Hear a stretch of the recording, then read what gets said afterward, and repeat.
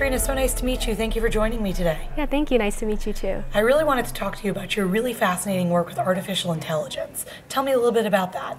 So I'm currently working in the Stanford Vision and Learning Lab, and we're working on a variety of projects applying artificial intelligence to help improve healthcare delivery.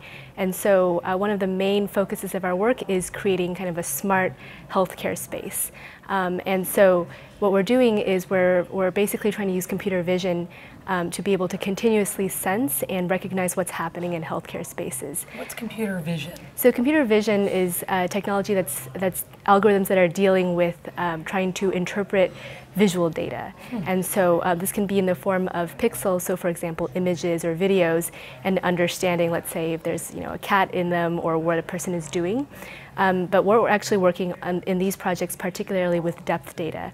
And so this is just measurements of how far away things are. And so the benefit of this is that you can still process it and work with this data like it's visual data, but you actually can't, it's privacy safe, so you can't actually tell who's the person in it. You just see that there's kind of a globular shape of someone there. And like at airport security?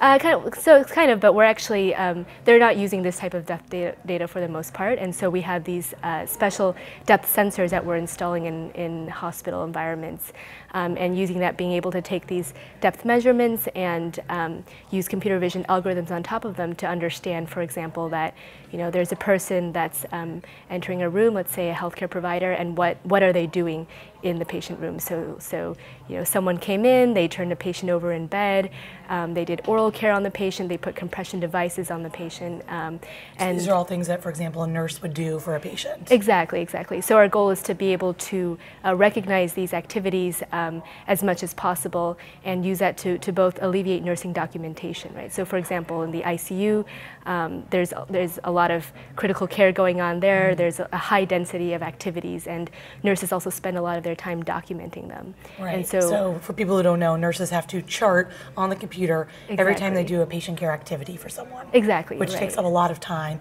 and time they could be spending potentially with the patient. Exactly. So our goal is that if we can automate a lot of this and we can alleviate this documentation burden on the nurses, let them focus a lot more of their focus on the patients, and at the same time doing this, we can do this in a very comprehensive, standardized way.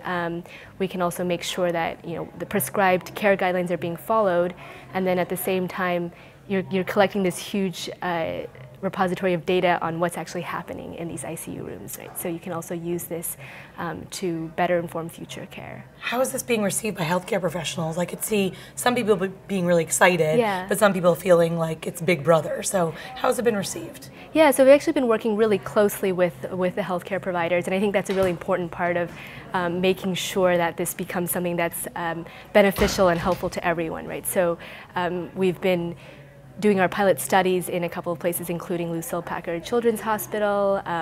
We also have these sensors in a pilot study at Intermountain Hospital in Utah. And I think a key has been really working closely with both nurses as well as physicians there, and making sure, first of all, that the technology, as I described earlier, is on depth data, right? So it's not trying to pick out specific people and trying to target anybody. You don't know who they are. You just kind of know what's happening, and really trying to focus on how we can use this in order to help improve care delivery, right? Which is something that all healthcare providers want. And anything that gets providers to spend more time with patients and less time in front of the computer, I think is certainly a worthwhile endeavor. Exactly. Thank you so much for speaking with me today. Thank you very much.